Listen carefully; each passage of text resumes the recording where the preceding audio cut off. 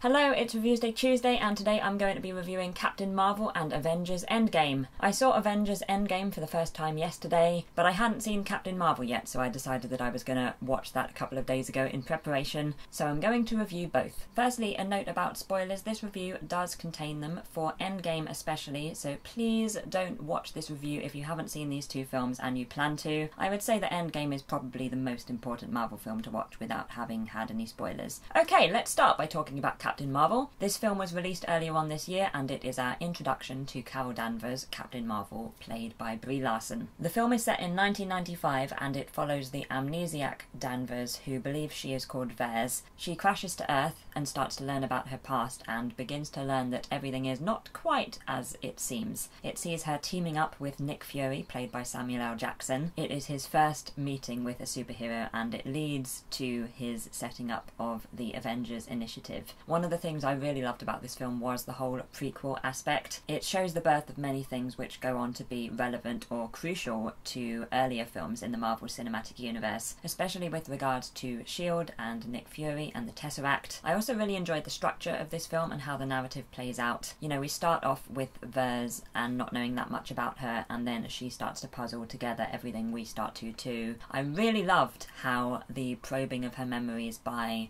the Skrulls was portrayed. That whole sequence was one of my highlights of the film. I really rated Larson's portrayal of Danvers. She's cheeky and strong and stubborn and funny, and she carries the film so well and sets its tone. And there are brilliant performances throughout. It's so wonderful to see Samuel L. Jackson as Nick Fury playing such a central role in this film. It was also really fun seeing a younger Coulson played by Clark Gregg. Annette Bening was wonderful. Ben Mendelsohn was fantastic as Talos. I loved his portrayal so much. It really makes the film work and gives it a lot of depth. And I love the character of Maria Rambeau, played by Lashana Lynch, Carol Danvers' closest friend, who is a fantastic character and such an important voice in the film. And also Goose is the best. So yeah, Captain Marvel is a film that I really enjoyed. It's so fantastic to see a female Marvel lead. I love how powerful she is and how layered she is as a character. I was really impressed with this film. I thought it was interesting and funny and entertaining and well paced, and I like what it added to the MCU timeline. I will give Captain Marvel 4.5 out of 5. I think this is my favourite Marvel film after Thor Ragnarok and Black Panther. That's my top 3, and this includes Avengers Endgame. I preferred Captain Marvel to Endgame. Speaking of which, I'm now going to review Avengers Endgame. Just another reminder, this does include spoilers. Please don't watch it if you haven't seen the film. This film was released in April, and it is the sequel to Avengers Infinity War. It is the 22nd film in the Marvel Cinematic Universe, and it sees the survivors of Infinity War trying to reverse those events and eliminate the damage caused by Thanos. This film is the culmination of a very long arc, and I think it does a remarkable job of tying things together. There are so many characters for a start, so many plot strands to keep track of, and it manages to not be disappointing in lots and lots of ways. This could so easily have been a disappointing film, and I would not have been surprised if it had been, but it wasn't. It gives so many characters a moment to shine, it has so many fun cameos, it references or ties up so many plots or relationships from earlier films, and it has a very long runtime, but it uses that runtime really well to tie everything together relatively neatly. I mean, as neatly as you can tie something together when you've added time travel to the mix. So the time travel thing is quite new. I mean, there have been elements of it before, but not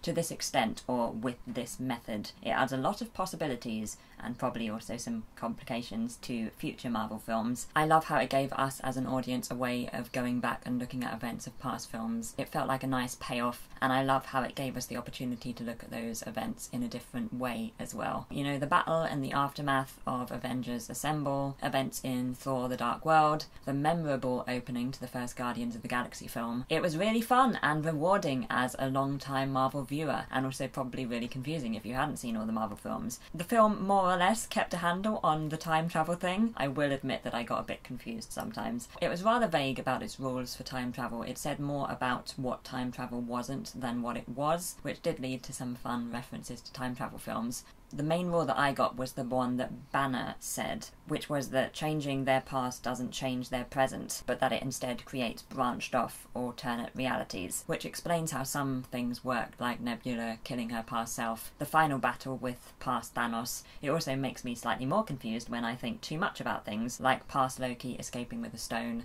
and past Gamora being supposedly still in this present, and Steve living through the past, which I liked, by the way. I liked that closure to the Captain America story family, and the passing on of the baton to Sam. I love how the events of Infinity War led to some different characters getting a chance to shine. Clint Barton was back. I missed him in the last film, and I loved his arc in this film, and I think the opening to this film was my favourite opening to a Marvel film ever. It was so different, and it was so powerful because of it. Similar to Clint, I loved how Ant-Man was involved in this film. I always prefer the character when he is around other superheroes. I love how Paul Rudd portrays him when he is surrounded by other powered people. Ant-Man and the Wasp is the only Marvel film that I haven't seen. I was thinking of trying to watch it before this film, but in the end I didn't. Now I kind of wish that I had, but never mind, I'll see it eventually. Also, I love how crucial Nebula was to this film. I love generally how the Guardians have been brought in to the rest of the films in the Marvel Cinematic Universe, but especially Nebula because I love her character and I love Karen Gillan, and I was very happy. I was surprised at how little Captain Marvel was in this film, mainly I think because of the end credit scenes during Infinity War and Captain Marvel, where they were both about her being summoned to help. I mean, she was there, and I loved how she teamed up with the other Avengers, both at the beginning confrontation with present Thanos and the end confrontation with past Thanos. Time travel makes sentences weird. I mean, she didn't really need to be helping find the Infinity Stones, and I guess she's not Earth-based, so it does make sense for her not to be there the whole time. But then the Guardians aren't Earth-based either, and they felt more present. I felt like there was a little bit of the element of how Scarlet Witch is sometimes, you know, held back in battle, because they're both really powerful and it kind of unbalances things, and there's less opportunity for other characters' powers and strengths to be useful. I mean, Thor and Hulk are other examples that spring to mind. I think it's happened to them both before, probably other examples I'm not thinking of right now. This film was really exciting and funny. I love how funny the Marvel films can be. They have a tone that I really enjoy. I love all the fun produced by unusual team-ups, and it was also a very moving film on several occasions, especially at the end. I loved the funeral scene and seeing all the characters there in their little groups. That was a lot. And I also loved that bit in the battle where all of the Vanished returned in their groups that they had been in Infinity War. It was really special, and I was very happy with how the film left the characters. I'm very excited to see what will happen in the future, and I don't think I could have hoped for a better ending, really, to this whole section of the MCU. The film had to do a lot of things that were very, very difficult, and it managed to be, I thought, well balanced and not too exposition heavy, but it gave us closure and excitement and payoff. I will give Avengers Endgame 4.3 out of 5. I would love to know what you think about either of these two films if you have seen them. Please, if your comment does include spoilers, please have a spoiler warning just in case. Let's move across to the end screen. If you would like to see my latest video or some more mouse reviews, then you can do so below me here, and you can also subscribe to my channel or visit my website if you should wish to beside me here. And also, if you fancy checking out my Patreon, then the link to that is in the description below. I hope you have a fantastic day, and I will see you later on in the week.